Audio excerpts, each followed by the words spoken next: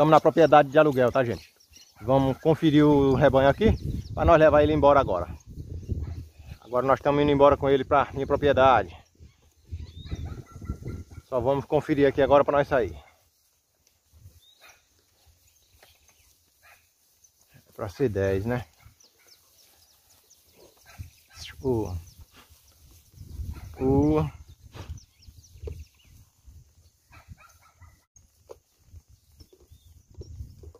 Bom, tem 10 vacas, bezerro tem que ter também, né? 10 vacas não, tem que ter 9 vacas e 9 bezerros. 10 com o boi.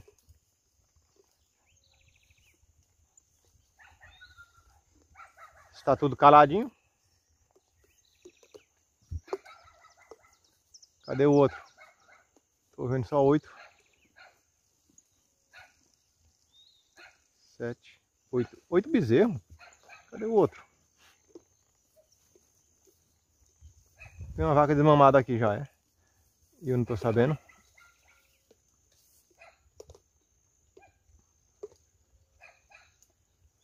Oxente. Tá. Tô vendo só 8 bezerros. Cadê o outro, cara? Tá ali atrás, será? Rapaz, que coisa esquisita. Eu não lembro de ter levado bezerro. Rapaz, só tem 8 bezerros, cara. Não, tá ali, tá ali. É que tá tão grande que eu pensei que era uma vaca. Tá lá atrás, então quer dizer, então não tá dando 9 vacas, não, será? 1, 2, 3, 4, 5, 6, 7, 8, 1, 2, 3, 4, 5, 6, 7, 8, 9, 10 vacas, vaca não, adulto. 1, 2, 3, 4, 5, 6, 7, 8, 9, 10 vacas e boi, né? Um boi e 9 vacas. 1, 2, 3, 4, 5, 6, 7, 8, 9 bezerros. Certinho. Conferido e agora vamos embora. Vou na frente, tu vai atrás? Quem vai atrás fecha o colchete. Bora. Vem, vem, vem, vem, vem, vem, vem, vem, vem, vem, vem. Outro pá. Vem, vem, vem, vem, vem, vem. Aô, vem, vem, vem, vem, vem. Aô, vem, vem, aô.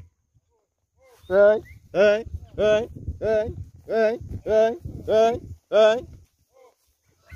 Pronto, gente, estamos saindo da propriedade de aluguel. Era 20 animais, nós estávamos aqui, né, a vida inteira. Deve ter 1 ano ou mais que nós estamos com esses animais aqui. E fui tirando, era tirando e fazendo reposição, tirando e repondo. Porém, nos últimos dias agora, eu estou tirando e não estou repondo. Então, de 20, ficou 15, depois ficou 10 agora, né? E dessa vez estou indo embora, tá? Levando o restante tudo. Bora.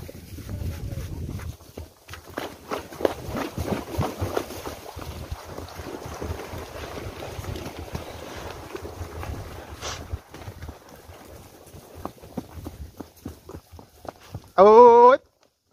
Aô!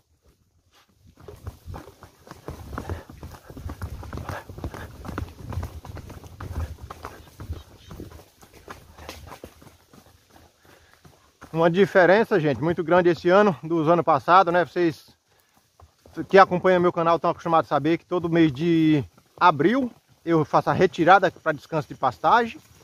E no mês de novembro eu faço retirada novamente para descanso de pastagem. Mês de abril é para criar matéria ali, né? Acúmulo de matéria para a época da seca, correto? Passo 3 meses com eles fora até, de 60 dias a 90. E nessa época, comecinho da chuva, eu retiro para criar ali, dar início, né? Na pastagem para poder começar a fazer ali um rotacionado, enfim, fazer um mexido, um manejo dele na pastagem verde, né? Esse ano, gente, graças a Deus, a minha pastagem tá boa, tá? Eu não tô precisando tirar em novembro, como estamos chegando agora o mês. Ao contrário, nós estamos trazendo o restante que eu tenho fora para dentro da minha propriedade, cara. E eu espero que dê tudo certo, que eu consiga passar essa temporada da chuva, né, até o mês de abril, com os animais todos lá dentro. Se não der, não aguentar, eu retiro aí lá pro mês de fevereiro, passo uns 30 dias fora, só enquanto dá uma brotada nos capim, né? E vamos embora. Um gado acostumado na estrada, não dá trabalho, né? Às vezes nós vem com 3 cavaleiros, às vezes nós vem só com 2. 3 é melhor porque tá mais garantido, né? Caso aconteça algum imprevisto, nós temos um a mais aí para ajudar um correr atrás de um animal, outro fica segurando o rebanho que ficou para trás, que ficou no canto, né? E volta para buscar o gado, ou então um segura e os outros e 2 vai atrás, se tiver alguma dificuldade, cai na mata, coisa parecida. Mas na verdade 2 pessoas tocam tranquilo que o gado já está acostumado. O gado estão mais viciado a andar na estrada do que andarilho. Aí, ó. Vem caminhando ligeiro. Não é nós que caminha, é o próprio gado que vai forçando a barra nossa, né? E aí nós temos que aproveitar enquanto o sol tá frio. Vamos fazendo trote, cara. Aqui, trotezinho devagarzinho. Cavalozinho de trote, não é cavalo de passada, de marcha, né? Lá no Nordeste chama os cavalos baixeiros. E é isso aí.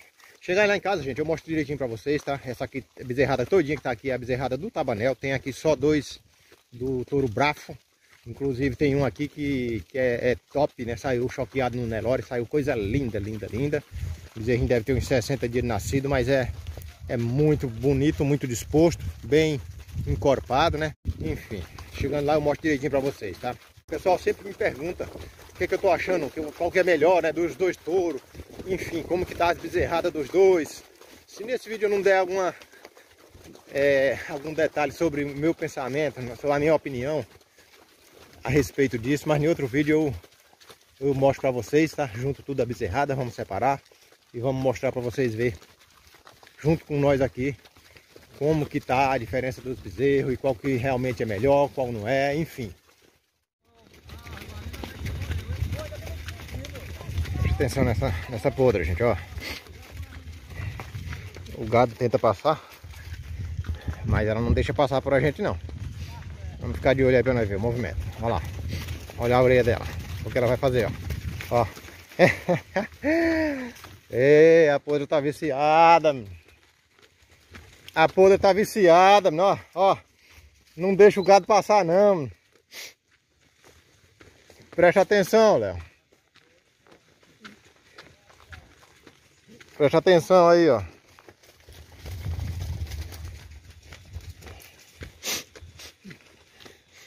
Vamos ver se o gado consegue passar por ela.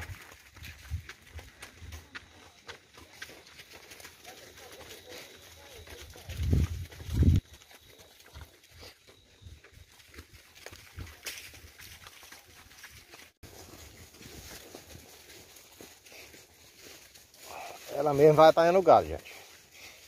Olha aí, ó. Rédea solta, ó. Rédea solta no pescoço, né? O gado tenta invadir por aqui, ó. E ela vai, a orelha dela, ó, olha lá. Ela vai atalhando aqui. O gado se mantém atrás. Andar devagarzinho. Ela tá cansada e ela quer que os animais, que o gado ande devagar também. Olha lá o gado tentando invadir aqui, ó. Vamos ver se ela vai deixar passar, se ela vai atalhar. Bora ver. Olha lá, talhou. Talhou, foi pro canto da estrada. Agora o gado vai vir do outro lado. Bora ver. Olha lá. Taiando do outro lado, ó. O gado tá desse lado. E ela vai taiando. Vamos ver. Bora ver. Olha lá, ela taiando de novo. Olha lá. Olha só o movimento dela.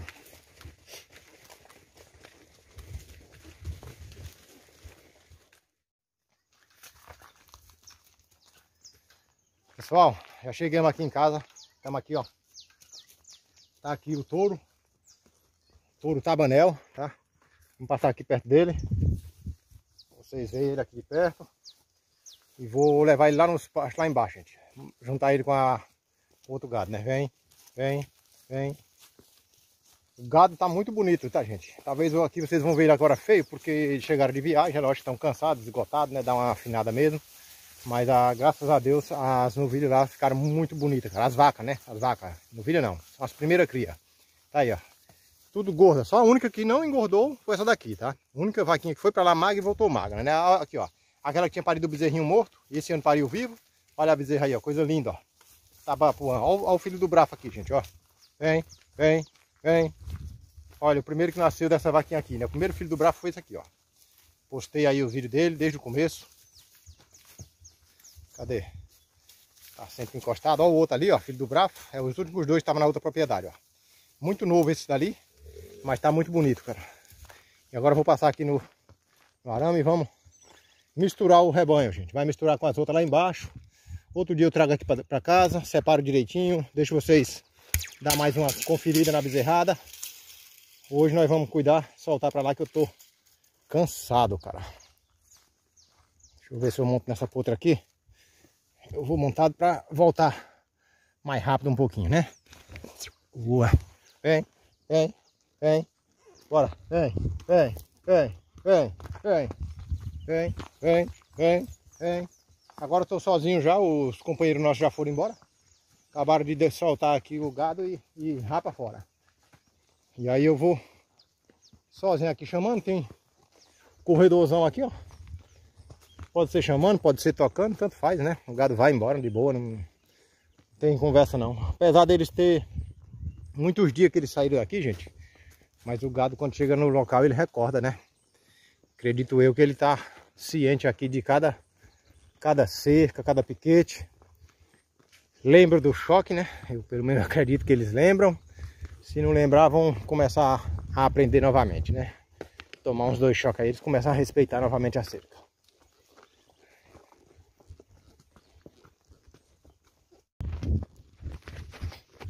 O gado já vem com sede. Com certeza vai querer beber água aqui. Vamos até dar uma paradinha aqui para ver. E vocês vão beber. Lógico que tem água lá nos piquetes, nos pastos, mas se eles beberem aqui, chegando lá eles vão querer brigar mais os outros, né? Vão querer não, né?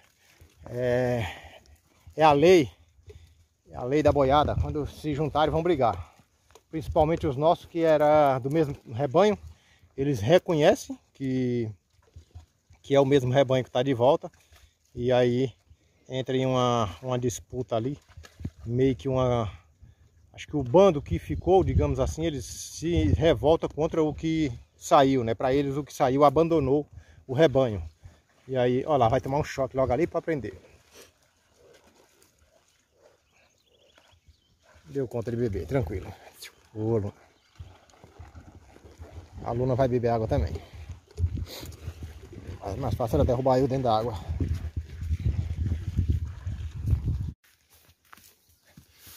Vem, vem, vem, vem. E agora eles vão entrar nesse aqui, ó. Esse é um dos piquetezinhos maior que eu tenho, gente. É o pasto do Maasai, tá? Não chega a ser um piquete, nós chamamos aqui de pasto. Não é pequeno, ele é grande, né? Deve dar aí uns 2 alqueiros, ou melhor, uns 2 hectares, 2, 3 hectares, se eu não estiver enganado. Acho que é isso. Meus piquetes média de meio, entre meio e 1 hectare. O tamanho dos meus piquetes que eu tô deixando aqui, né?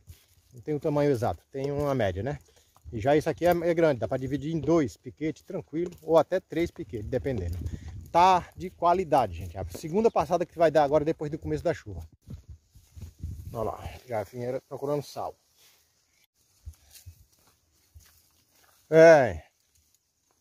Daqui a pouco eu puxo o coxo de sal para cá. O gado chegou enfadado, cansado. Não quer nem muito entrar dentro da capineira não. Dentro do pasto. Mas devagarzinho eles vão entrando. E eu vou lá em cima buscar outro rebanho. Olha lá o outro gado onde tá. Aô! Aí não vê. Rapaz. Aí não vê. Vai.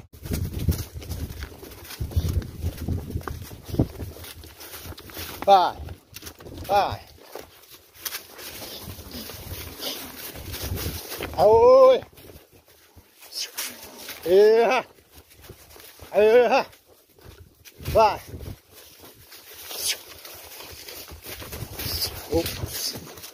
Vai. Vai.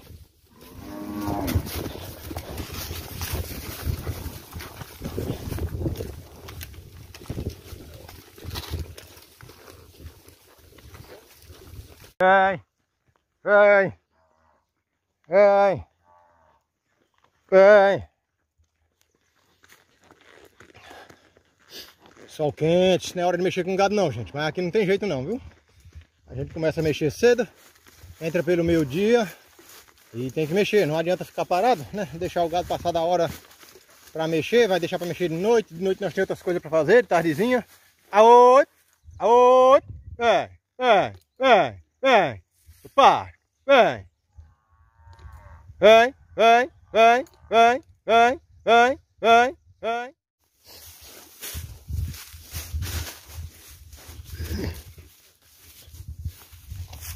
Tá aí, gente. Gado se encontrando aí. Já tem umas dando umas carreiras nas outras.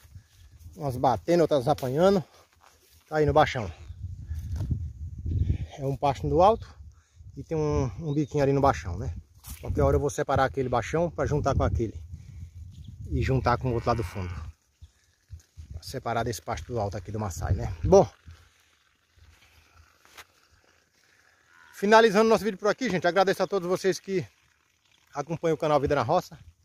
Gostando do vídeo, deixa um joinha aí pra nós. Inscreve-se, ativa o sininho para receber notificação dos próximos vídeos. E um abraço a todos e até o próximo. Eu tô cansado, agoniado, olha lá, estão brigando, ó. E eu vou chegar em casa agora, tomar um banho. O touro, Tabanel vai ficar aqui, por enquanto. E o outro bravo tá lá no meio das leiteiras, lá em casa. Eu digo leiteira no modo de falar, mas não é gado leiteiro, é que é um gadinho pra mim tirar o leite do meu consumo, né? O touro tá indo aqui, ó. E é isso aí, gente. Então, tchau, tchau, tchau. Até o próximo vídeo, gente. Falou!